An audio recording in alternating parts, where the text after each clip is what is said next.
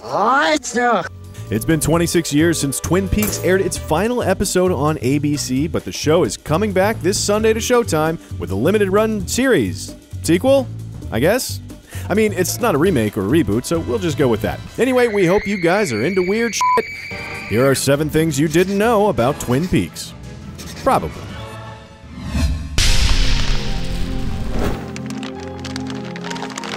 Good Lord, Laura. Laura Palmer. Even if you've never watched the original series, you've probably at least heard of Twin Peaks before. And you may even have a vague awareness of it being a David Lynch thing and therefore very, very strange. Who's the lady with the log? We call her the log lady. But one thing most people don't know is that the initial title of the show was Northwest Passage. They changed the name later on when they were sorting out the geography of the show. Twin Peaks was the name they came up with, drawing inspiration from the 2 mountains nestled on either side of the town, which is perhaps the only thing about the entire show that was fairly straightforward.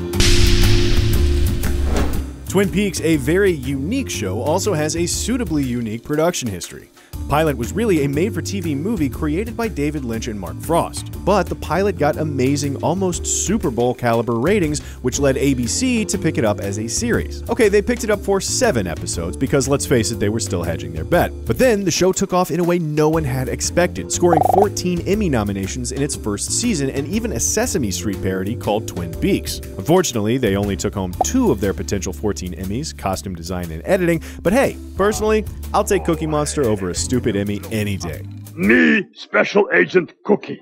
I'm Finch.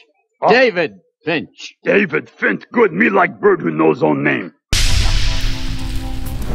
Twin Peaks became a cultural phenomenon really fast, not just because it came out at a time when there were only 3 networks, but because it was unlike any television that had been done before it, and people were captivated by the mystery.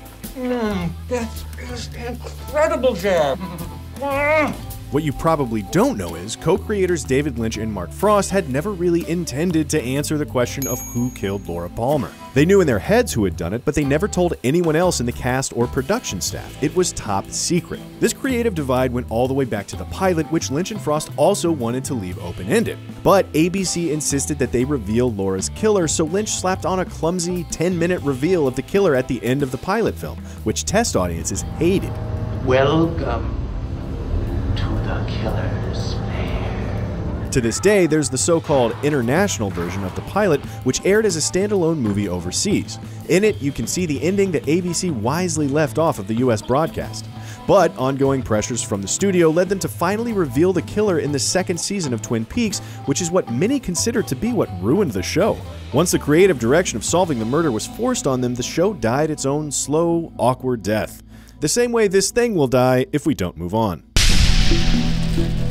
Even after agreeing to the ill-conceived studio mandate to reveal Laura Palmer's killer, secrecy remained a top priority for David Lynch and Mark Frost. They had all sorts of measures in place to protect the plot twist as much as they could, including numbering scripts and giving actors only the pages they needed for their characters. The actors and crew were so in the dark on what was happening on the show, they typically had to watch their episodes on TV to find out what was going on just like anyone else. Of course, that still didn't stop weirdo superfans from rummaging through the trash bins behind the studio to try to find discarded script pages in the hopes of finding out the killer. Which is why it's a good thing that Lynch and Frost took another precaution: writing fake scenes. They actually shot 3 endings with 3 different killers. That was a rough day on set for actress Cheryl Lee. She was getting murdered back to back by 3 different guys for about 14 hours straight.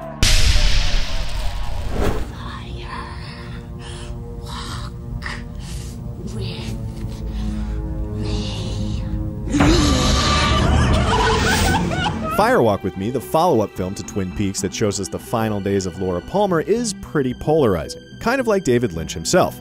But whether you liked it or not, you probably didn't know that it could have been way longer, like a lot longer. There are probably more scenes on the cutting room floor than there are in the final film because they shot 900,000 feet of film in 40 days. If that doesn't compute for you, let me put it like this. Fire Walk with Me could have been 4 hours long if it weren't for all the stuff they cut out of it. Holy smoke.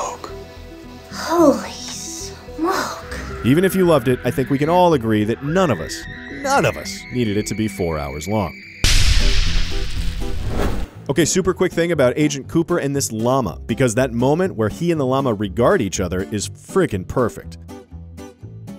Believe it or not, they were able to do that in just one take. They simply had Kyle MacLachlan chewing on something so that when the llama came through, it would smell the food in his mouth and then look at him. And it totally worked. MacLachlan managed to play the moment totally straight, he didn't laugh at all, and they nailed it on the first take.